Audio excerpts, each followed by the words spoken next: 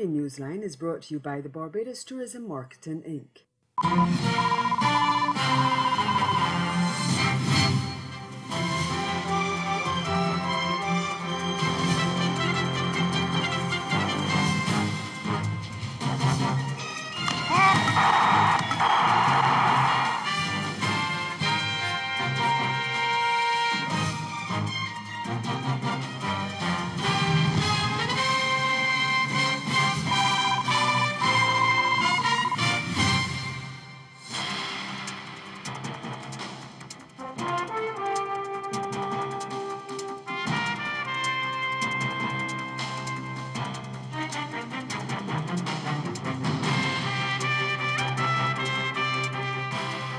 The High Court in Guyana refuses to force the President and Cabinet to resign.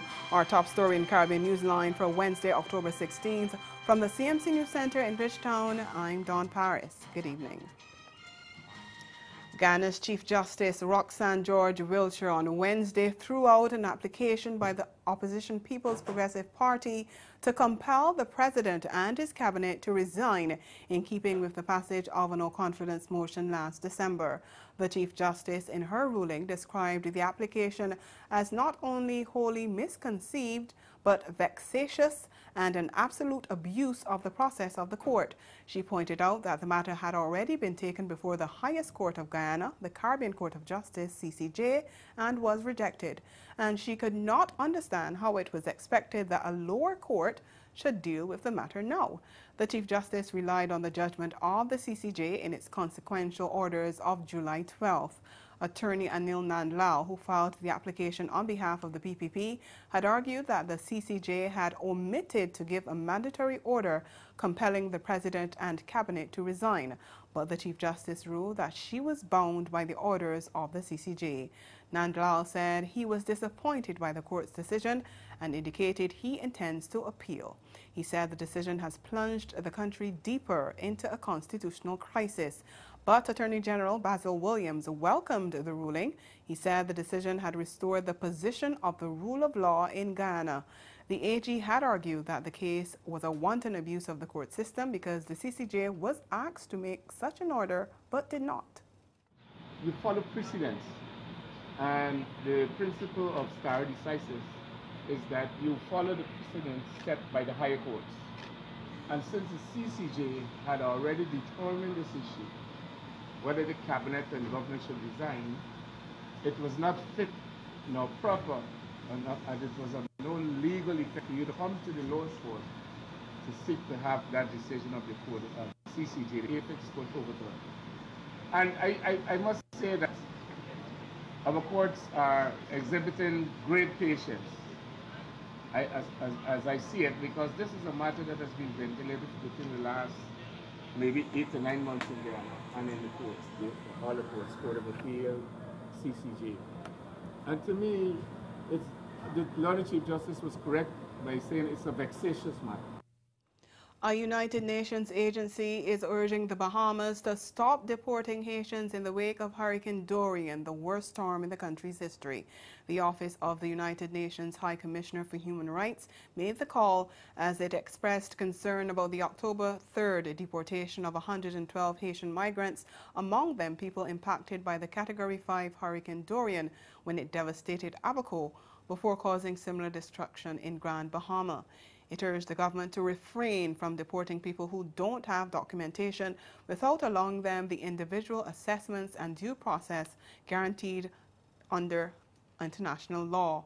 The UN agency further called on government to put in place procedures to facilitate access to documents for all those who had legal documents prior to Dorian, particularly those who may be either stateless or at risk of statelessness.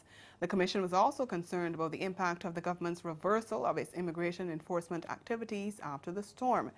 Well, in the immediate aftermath of Hurricane Dorian, which hit northern Bahamas from September 1st to 3rd, the government announced that immigration enforcement activities would be suspended.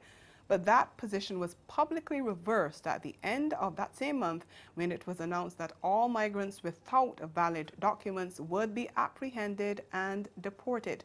The UN body said that had led to panic among Haitians affected by the hurricane, and reports are emerging of people leaving temporary shelters for fear of arrest and of people either failing to get necessary humanitarian services or going into hiding. Staying in the Bahamas, there appears to be some confusion over how many people remain missing following the passage of Hurricane Dorian, and Health Minister Dr. Dwayne Sands, who said the figure was a lot lower than the 1,200 given by Social Services Minister Frankie Campbell, says an official list of missing people will be published. And while that is being worked out, Sands says there may be changes to the 7-year rule on issuing death certificates for people missing. More in this report from Eyewitness News. 424 people still remain missing. Health Minister Dr. Dwayne Sands telling media today that government will soon list the names of missing persons in local newspapers. He says this will significantly assist officials with determining who is missing and allow families who still have not filed a missing person report the opportunity to do so. What we'd like to be able to do is to make sure that anybody who is missing a loved one knows exactly how to do it, and that process is, that the difficulty is minimized so that people can get closure. Dr. Sands says once the names have been gazetted, families will be expected to provide detailed descriptions of their loved ones, and DNA will be used to identify bodies which have already begun to decompose. Current laws indicate that families have to wait 7 years before a missing person is classified as deceased. Dr. Sands confirmed that government is considering the idea of amending that timeline in the wake of Dorian. I think if there's overwhelming evidence that somebody is missing as a result of the storm, that some consideration should be made. Now, what that timeline should be, or should it be 6 months, a year, that is when discussion with all of the stakeholders would come up with an appropriate timeline. However, he warned that this is being considered with caution. Bear in mind that this is not something that you can just pull out of thin air. It requires consideration of the implications. You know, what would have happened if they declared Dwayne Sands to be dead and then 6 months later he shows up? Does he get to retrieve his real property? Does he get to now pay back the life insurance on his life? I mean, these are serious questions.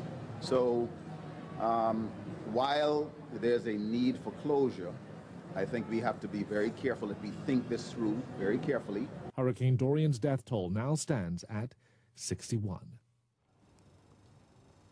Trinidad and Tobago's Police Commissioner Gary Griffith is standing by his claims that the situation involving the 69 people rescued from the Transformed Life Ministry Rehab Facility earlier this month amounted to human trafficking. On Tuesday, the top cop called a media conference to clarify what he described as misleading comments about the raid at the rehab center. And to justify his stance on the matter, he invited law enforcement experts from the U.S. to join the meeting via Skype. We get more in this TV6 News report. It's been almost a week since the police commissioner and his special operations response team raided the Transformation Life Ministry and uncovered what Commissioner Griffith called at the time the largest human trafficking ring in the country's history. How soon can we expect charges of specifically human trafficking against Pastor Awang?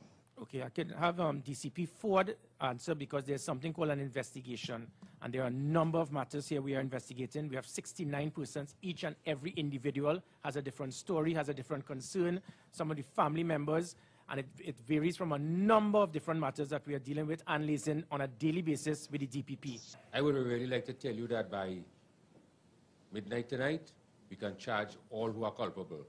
However, you would appreciate that we have an ongoing investigation. And as the Commissioner has said, a lot of moving parts. The police commissioner continues to accuse media houses and some members of the public of downplaying the severity of the conditions found at the Transformed Life Ministry. We seem concerned about us exposing the truth. Well, the truth hurts. And probably it is what it is. You can't handle the truth. Well, that is it. And we need to face the truth, face reality, and understand that if we spend all of the time putting focus on the meaning of trafficking instead of making emphasis on putting the focus on trying to deal with a serious problem that is affecting the elderly, affecting mentally challenged persons in this country, affecting children. But we want to spend all our time trying to understand the meaning of trafficking. But the issue has never been about the conditions, but the commissioner's use of the terms human trafficking and modern-day slavery. Sticking to his claims today, the police commissioner brought out a team. The TTPS's legal department, the former head of the Division of Aging, an FBI consultant, and a former sergeant within the Los Angeles Police Department. When you look at the interpretation section of the Trafficking in Persons Act, it sets out what exploitation is. And exploitation can be many different things. What you guys have done is very obvious, is being able to identify human trafficking even though it may not present itself as such. So it might be hiding in the shadows of a murder case or gang activity or drug activity, and most importantly, that it's not only international but national as well. Though Commissioner Griffith declined to say if he did his own independent investigation after receiving the information from the journalist before raiding TLM, Griffith did admit, though, that about 20 and not all 69 patients were found in cages or handcuffs, contrary to multiple reports. Still to come, Ghana's president orders a full inquiry into a fatal car crash that claimed the lives of 5 people, including a presidential guard. The details when we return.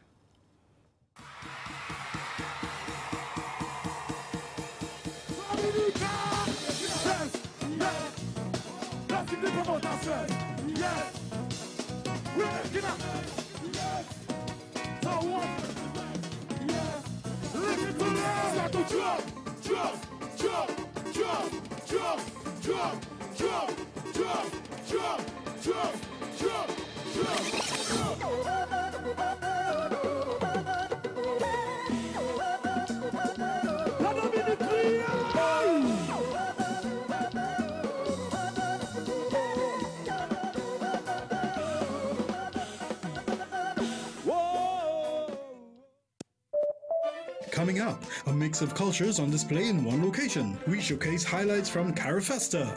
Celebrating 10 years, it's the Food and Rum Festival in Barbados. And we learned about sustainable tourism in St. Vincent and the Grenadines. It's all next on Caribbean Passport, right here on this station.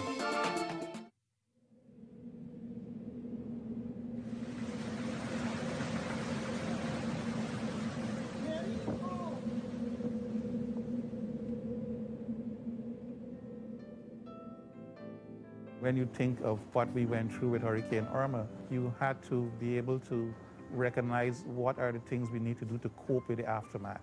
The psychological trauma, to me, is probably the most telling on a lot of people. Preparedness is the key. So when people are prepared, when people have what their resources in terms of how they can cope with the disaster, they're better able to be able to return to their normal life. They're better able to make decisions that are informed for themselves and for their family, and then for their community. Be ready. Look, listen, and link.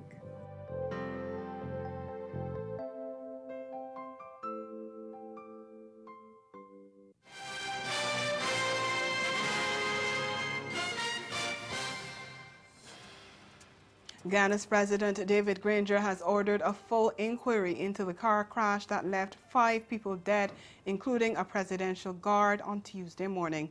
The Ministry of the Presidency has denied media reports that suggested a police vehicle involved in the accident was part of President Granger's convoy, but it has been confirmed that among the dead is Presidential Guard Ronil Barker, who was driving the police car. The other deceased or driver of the other car, Ghana Defense Force Sergeant Leon Tucker, his aunt, Special Constable Laverne Stobie, and husband and wife Herbert and Denise Josiah, who were heading to work at the time of the accident. 2 other people are reported to be in hospital in critical condition. President Granger visited the scene soon after the accident, and in a national radio and television statement later in the day, he sought to assure the country that the government and the security forces will ensure that the findings and recommendations of a commission of inquiry into the crash will be fully and rigorously implemented.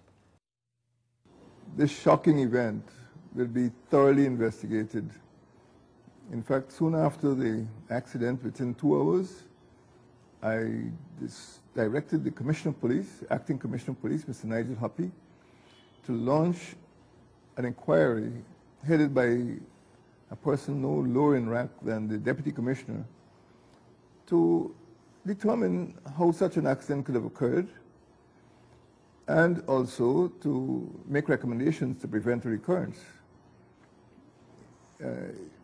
We will ensure that if there was any error, any mistake, any wrongdoing, that we ensure that there will be no further event like this in the history of the police force or the Guyana Defense Force. And President Granger added that whatever is found to be the cause of the accident, the government and the administration of the Guyana Police Force and Guyana Defense Force will take all necessary steps to make sure that the roads are used safely by all members of the security forces. Regulations, standing operating procedures, inspections, careful selection of drivers, training of drivers, all these measures are put in place so that we don't have recurrence of these tragic events of Tuesday the 15th of October. Well, it's time for Newsline Business, and this week, regional central banks are surveying individuals' payment preferences. The ECCB launches a pilot of its digital currency, and the focus is on insurance as the Eastern Caribbean Currency Union observes Financial Information Month. Marika Williams has the details.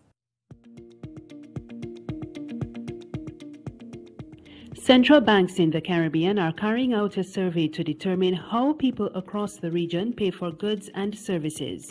Deputy Director of Research and Economic Analysis at the Central Bank of Barbados, Darren Downs, says the information collected will be used in a wider survey. In recent times, there have been a growing interest by central banks in the region and across the world on the innovations occurring in finance, the digital innovations occurring in finance. And this also includes the different types of payment methods that are used by consumers. And as you can imagine, central banks, as the guardians of monetary and financial stability, this type of information would be important to us, understanding people's preferences and their perceptions about the different forms of digital payment. The Eastern Caribbean Central Bank has begun taking steps to develop the digital economy. The ECCB has launched a pilot digital version of the EC dollar through its app, DXCD Carib. Governor Timothy Antwine says it offers a secure, innovative, real-time payment instrument for the currency union. The DXCD Carib pilot initiative is our key step in the build-out of a digital economy for our currency union. And it is a necessity for the transformation of this region. We cannot transform this region without innovation. Now, very often when we think about innovation, our tendency is to adopt a wait-and-see attitude, a wait-and-see approach. I want to challenge us this morning to shift from that reactive, complacent mode to move from wait and see to wait and seize. Staying with the ECCB, the bank is observing Financial Information Month this month. The focus this year is on insurance. Antwine pointed to the region's goal of becoming the world's first climate resilient zone, and he says adequate insurance coverage should be a critical element of that aim. 2/3 of natural disaster losses in the Caribbean are uninsured. At the household level, many homes are uninsured or underinsured. Some suggest only about 25% of our household stock may be adequately insured. Mary-Claire Williams, Newsline Business. Ahead in sport, roles for Floyd Reefer and Desmond Haynes in West Indies cricket. Stay with us. As owner, you have to make sure your technology is available and operational at all times. But what happens when your network crashes, your email goes down, or your user systems get a virus? You may try to fix the issue yourself, but you can end up making the problem a lot worse. At Digital Networking Solutions, we're more than just people who try to fix your computers. We monitor, maintain, and support your IT systems so that you can focus on growing your business to its fullest potential. When you sign up for one of our IT support plans, we get familiar with your IT environments beforehand, so we can manage it proactively as if it were our own. Your business deserves the best IT services available to ensure it functions to its maximum efficiency. So give us a try today.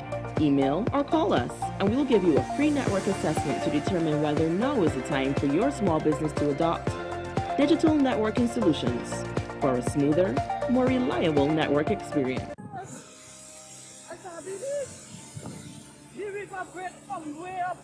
When we look at the characteristics of storms that are responsible for death in our region, we experience more fatalities related to storm surge and to major rain and flooding. This is nobody's life, and I don't want to see the next hurricane like this. My neighbor roof, run! Boy, watch out. Oh, you don't see what we see. Entertainment is like craft. You know, you can craft a show. There are a lot of, right now, there are a lot of people call artists already entertainers. In other words, like somebody has created, it's like it's not as bad as Milli Vanilli, but you know, it's like they have created people. Right. And they say, that's an artist, a recording at this artist or that artist. But unless there are some people who have a thing.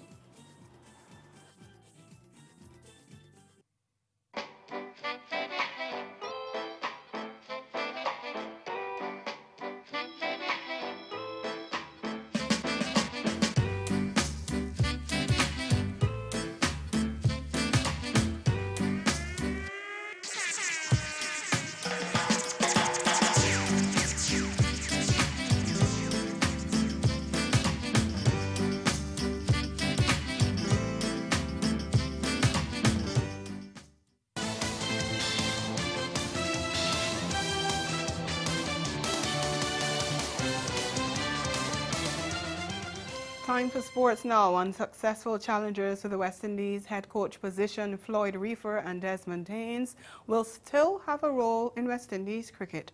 That's the word from Director of Cricket, Jimmy Adams, who says the former cricketers are still valuable. Haynes and Reefer were beaten to the head coach post by Trinidadian Phil Simmons, who was also always considered the front runner for the position. Speaking to the media on Tuesday, Adams said the CWI will approach the legendary Haynes to determine his role, but made it clear it would not be limited to functioning in a youth program. Desmond, the discussions will be had to see if there's a role for him going forward. I wouldn't limit it to just under 19s, because I think what Desmond, you know, his knowledge of batting is something that could benefit far more than just the junior squads that we have. So it's definitely something that we'll be looking at going forward, Jeffrey. As for Reefer, the Director of Cricket says his skill set is critical to the development of the youth program.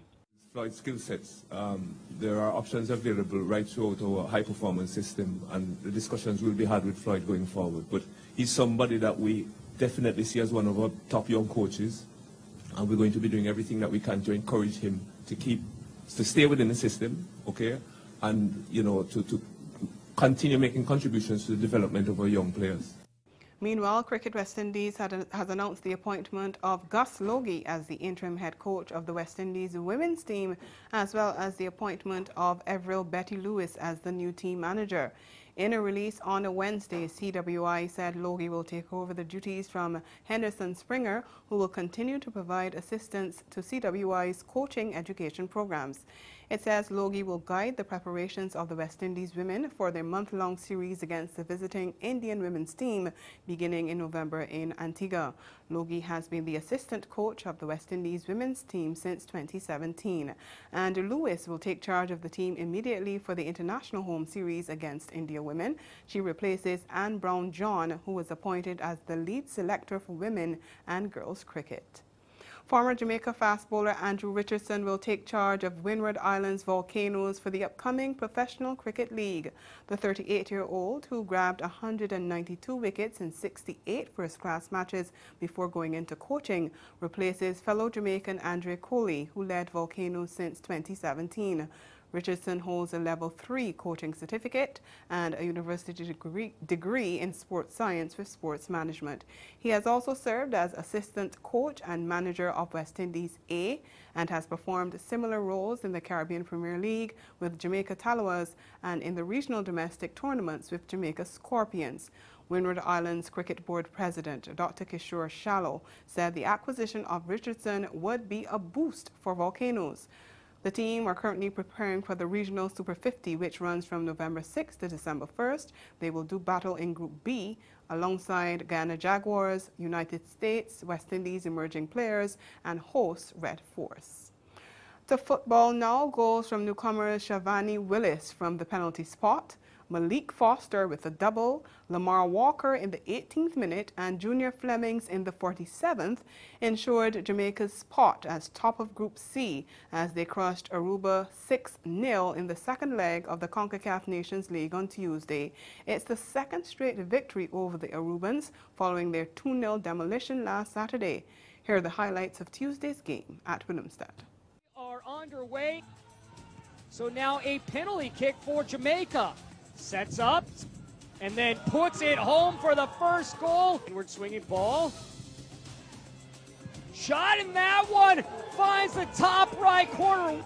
Foster plays it forward. Another chance for Jamaica. Gets around the goalkeeper. And there is the third goal.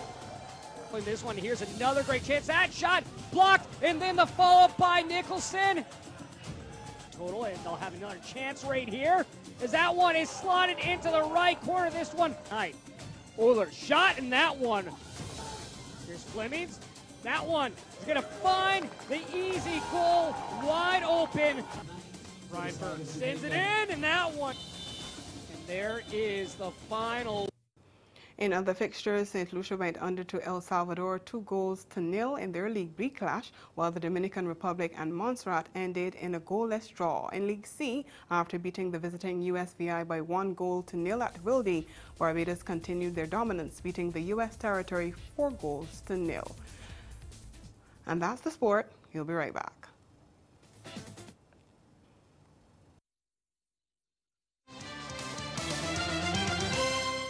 Caribbean Newsline is brought to you by the Barbados Tourism Marketing Inc.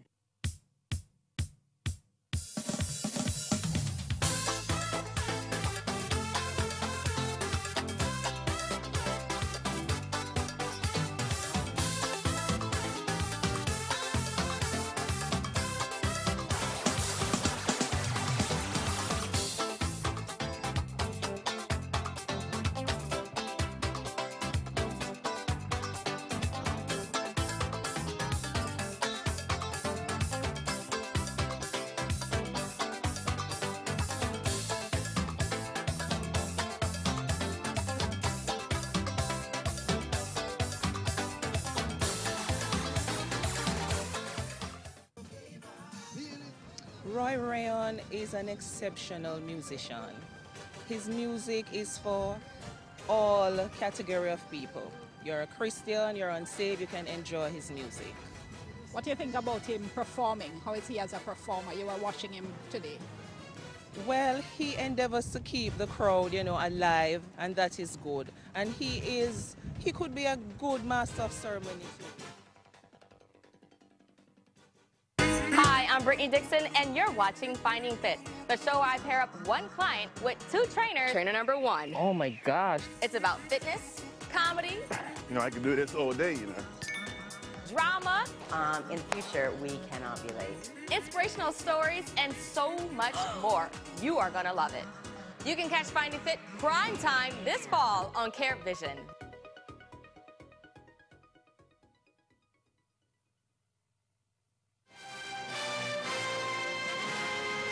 Again, the major developments of this day. The High Court in Guyana refuses to force the President and Cabinet to resign as the opposition wanted. And in sports, unsuccessful challenges for the West Indies head coach position, Floyd Reefer and Desmond Haynes will still have a role in West Indies cricket. And that's Caribbean Newsline. For news and sport round the clock, subscribe to CaribNews.com, and for more of our programming, log on to CaribVision.tv and check out our YouTube channel. We'll be back here again tomorrow, but from all of us at CMC News, thank you for watching and have yourselves a good night.